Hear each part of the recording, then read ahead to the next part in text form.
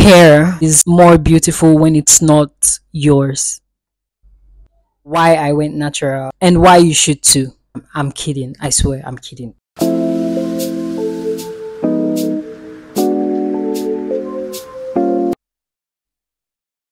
Hey everyone, my name is Muna. Welcome back to my YouTube channel. Whew.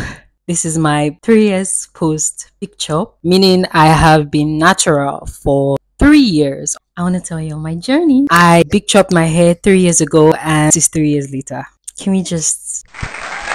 In this video, I just want to tell you guys, share with you the journey, how it has been, how everything just played out. This wasn't the intention, actually. The intention wasn't to be natural for long. I wanted to relax my hair after a year. A year turned to 3 years. I'm just enjoying the journey. I'll be sharing with you why I went natural. So if you're ready for this video, let's go. So let's start with pre-big chop. That's before my big chop. So before I big chopped, I was not natural. I've either been on relaxed hair or straight up low cut. This is kind of my first time being natural, and of course I'm enjoying it. I'm not going to come here and say that I regret being relaxed and all of that. While some people's stories and experiences are valid, my relaxed journey, which is literally most of my life, was pretty pleasant actually. There was nothing wrong with my relaxed hair, but it just felt like we're in a toxic relationship. So here's the thing, yeah. You know those couples that are like great individuals apart, but they come together and they are terrible together? That was how me and my relaxed hair was. I'll explain. Let's flash back to 2020. We are in the pandemic. We're just fresh into the pandemic. And I wanted to wash my hair. I did wash my hair actually. But then I was like,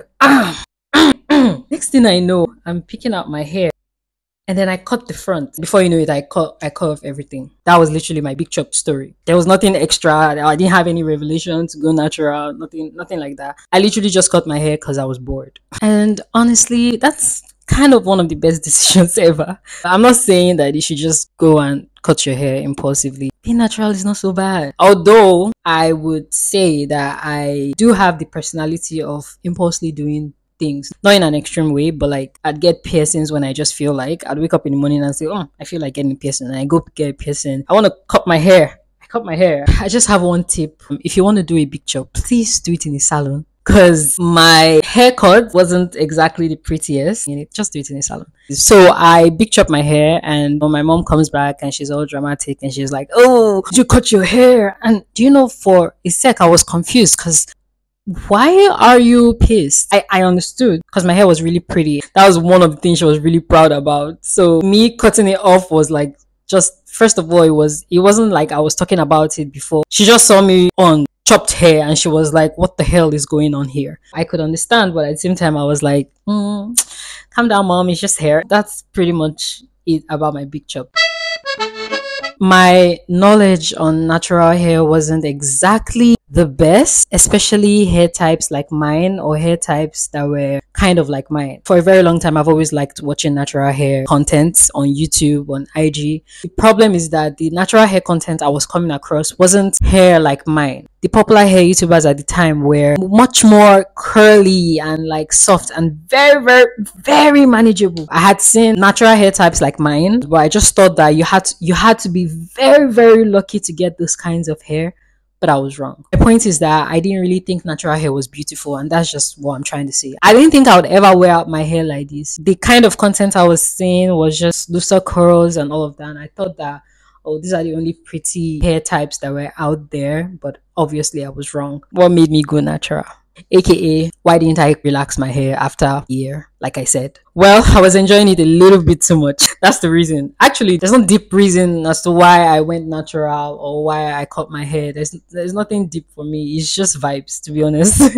I just fell in love, You are hanging out with this person for a while and you're like, you're kind of cool. That's kind of the relationship I have with my natural hair now. It's just that slow love that happened, and then you're now deep into the love. If I'm being serious here, I have a very good relationship with my natural hair, and I'm aware that most people, or a lot of people, don't have a good relationship with their natural hair, which is valid, to be honest. Not everybody has the luxury of time to give to their natural hair. I get that, to be very honest. I've just been one of the lucky people that loves taking care of hair. I think that's also important. You have to actually love taking care of your hair to be able to navigate your natural hair and all of that. But I'm speaking about my natural hair and my experience with my natural hair. The relationship I have with my natural hair now is so tight because I feel like we're in this committed relationship and one person is about to propose to the other. That's pretty much how we are.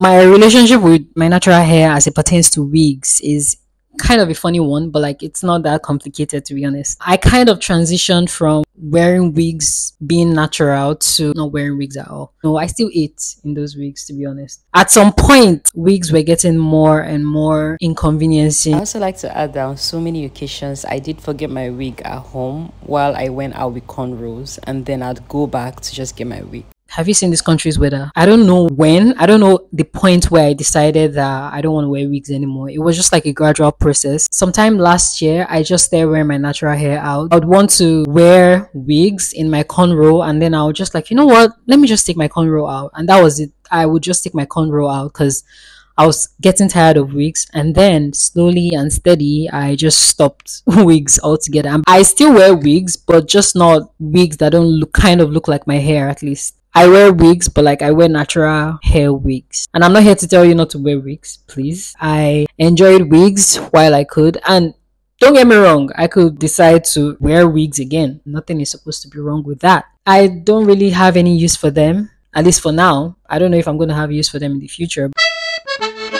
I do have a couple of things to say about how I've been perceived with natural hair and with wigs. So, with natural hair, I get a lot. A little bit too much compliments. Compliments always start with things like, are you mixed? Oh, your hair is beautiful. Are you mixed? And it's like, why don't you just stop at your hair is beautiful? You know what I mean? I get that it's supposed to be a compliment, but it's just a weird compliment. So it's like, must I be mixed? Can't I be from Nigeria? Totally from Nigeria and just have beautiful hair? I don't know why, but it seems as if hair is more beautiful when it's not yours or when you're not from here. I don't know if anyone understands what I'm saying, but sometimes it's just interesting to get these compliments because it's like, I wonder what they're thinking underneath this compliment. I wonder what is going on in their head. I really think I should do like a Q&A or something, or I'll just ask my male friends on what they prefer, not girls on natural hair or girls on wigs. I think it's going to be interesting, to be honest. I don't know what do you think? Just leave it in comments if you think it's a good idea.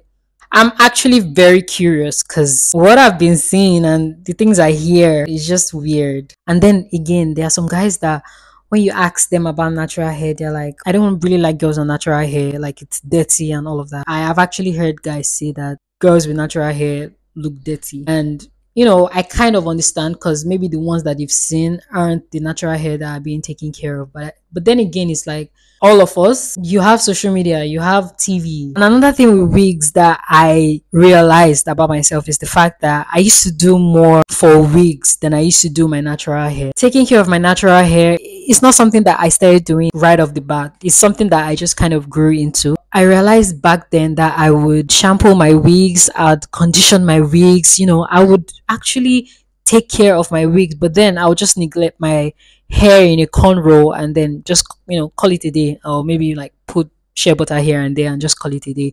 Yes, I was leaving my hair alone, but at the same time, I wasn't exactly caring for my hair. These are things I just realized along the line with natural hair and wigs and, you know, every other thing in between. It's kind of sad because this is the kind of hair that is supposed to be popular here. It's supposed to be a normal thing for us to wear our natural hair out, even if we wear wigs here and there. It's not popular to wear our natural hair out. So that's why when somebody wears out their natural hair, it's kind of weird. Does that make any sense? When I was wearing wigs, I got compliments here and there, but I wouldn't compare it to wearing my natural hair out. Wigs was kind of like me blending in with everybody, which there's nothing wrong with that. But then I'm with my natural hair and it's like, oh, who is that girl? Again, wigs are not bad. They're just not my thing anymore. It's just not my vibe. Like, it's not the vibe. Stop!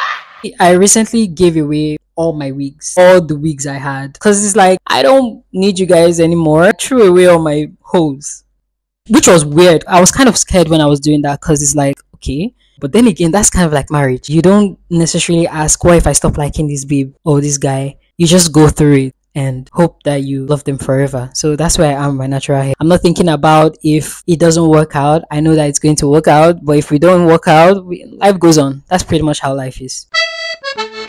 I didn't necessarily do much. Let me just tell you the genesis of how I started using products. I'm not a product junkie, to be honest. Most of the products I use are what I've seen recommended on YouTube or Instagram or my PR package, to be honest. I'm not somebody that's like heavy on buying products. I just find what works and then I stick to it. I wasn't exactly someone that knew what products to use. Basically, what I was using for my hair and it was working, a lot of shea butter. I was using that on my relaxed hair and I used it on my natural hair. And I found out that my hair loves shea butter. So I'm talking about Ori, like the local shea butter here.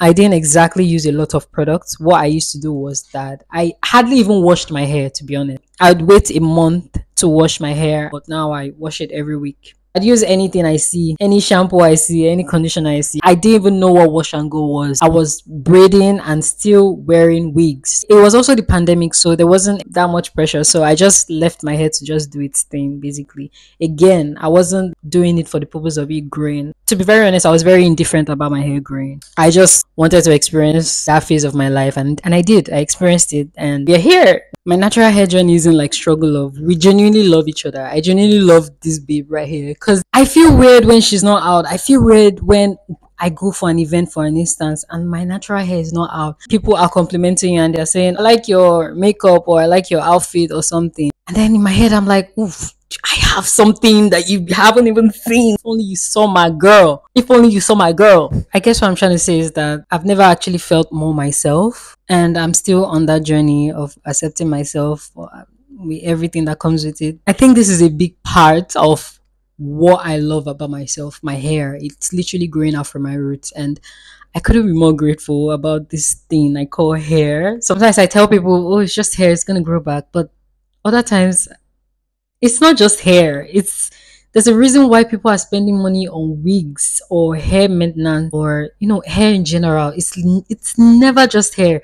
And also, guys, you know why you don't change your barbers so often? Because it's not just hair. It's never just hair. It has never been just hair. I'm just glad that I'm in this era. I could tomorrow want to relax my hair or want to do another big chop. That's also okay. Do whatever the hell you want with your hair as long as it's making you comfortable. Right now, this is where we're at. I hope you guys enjoyed this video and I hope I didn't ruffle a couple of feathers because I might have. So I don't know if you learned something. This is just my journey and my story. So yeah, do with it what you want. Make sure you like and subscribe and leave a comment in the comment section. And I'll see you guys in the next video.